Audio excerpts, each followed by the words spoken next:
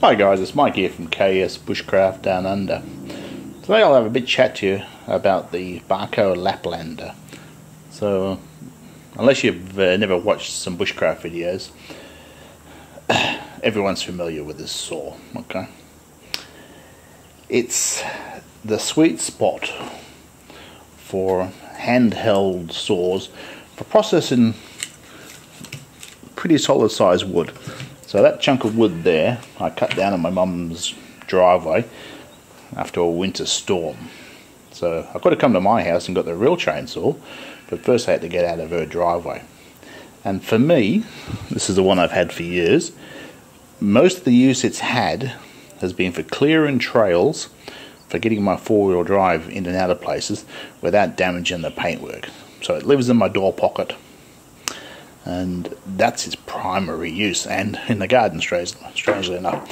So a few specs: 230mm or 9 inches, extended 400mm or 15 3/4, weighs in at 190 grams. It's got a coating on the blade. My older one didn't. Some people say they're stainless steel, and most certainly not stainless steel.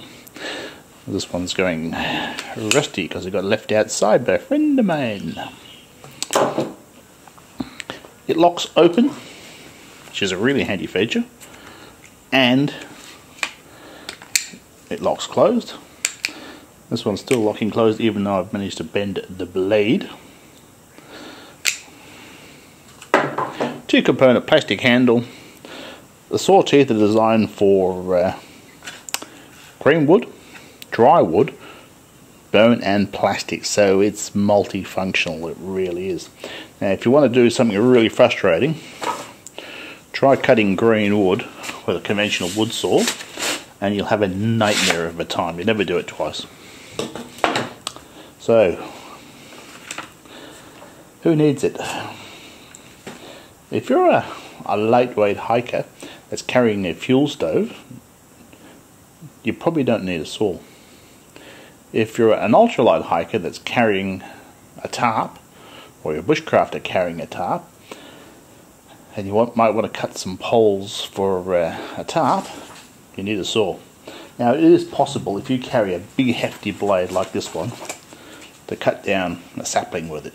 Okay, it's going to be far quicker with a saw. I must admit, for most of my lightweight hiking, when it comes to sawing tent stakes, tarp poles, I just use this Victorinox Farmer, and the wood saw on this does a great job for basically things a bit thicker than your thumb. It'll rip through it. So this thing will rip through 5-inch log, possibly more. So it really is a useful bit of kit. Now, in this format, they're about 60 Australian dollars, but they also obviously make them for other people. Now, I'm pretty sure this was sold as a Stihl brand. It just says Sandvik Steel on it, and that was much cheaper, but obviously it's exactly the same thing. So, a pretty handy bit of kit. Anyway guys, if this content helps you out, don't forget to like and subscribe, and I'll catch you next time.